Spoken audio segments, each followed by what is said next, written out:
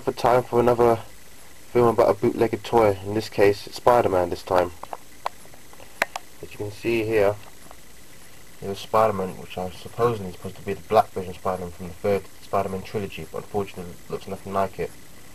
As you can see here, it looks almost like a reverse of the armored Spider-Man that you see in the comic books, because it's black and silver.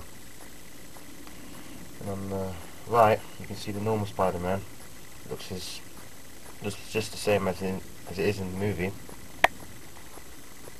And here's the next one, which looks more like the armored Spider-Man, but unfortunately it's would look more like the black suit Spider-Man from the Spider-Man movie, the third trilogy, the third installment.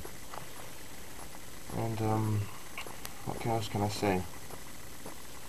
As you can see, on each Spider-Man that you see, they will have weaponry, and I don't remember ever seeing a Spider-Man with weaponry in the movie or anywhere in the comics even, and that's kind of a bit cheap and a bit dumb. So here's a gun from a Power Ranger series, which I just can't picture at the moment, and there's another one as well, which I find like a bit clumsy and stupid. And as you notice, inside their belts, they've got a light up. They have a light up belt, so that makes it a little bit more cheap.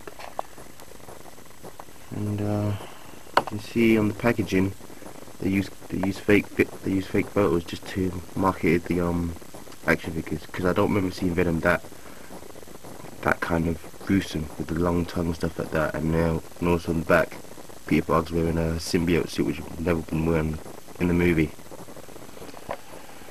And what else? That's it really.